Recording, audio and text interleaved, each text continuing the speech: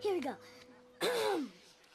This year, I watched my mom in a life and death struggle against all odds, battling possibly the most fierce creature on the face of the earth. Okay, who's next? Whoa, what? Wait a minute. I think we all want to hear the rest of that one, Koda. I thought you might say that.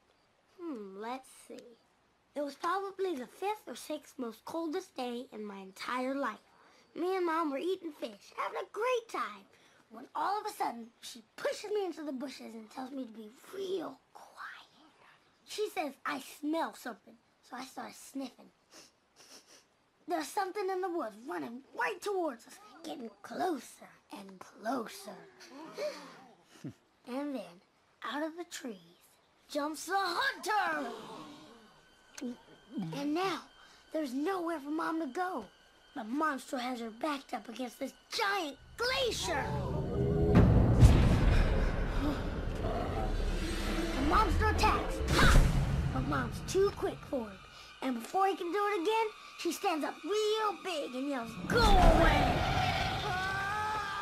Koda! Then Mom smells more of them. There's a whole pack coming right at her. Chicken, no! The bear! So she runs out to stop them before they can get to me. And they're all around her, poking her with sticks. The whole thing broke and it fell into the water. There was ice everywhere. She couldn't hold her breath any longer before, pow! She burst out of the water. I've never been so scared in my life. Going after the bear. Koda? Because of that monster. Whoa, fell off a glacier? I've never seen anything like that. Can you imagine?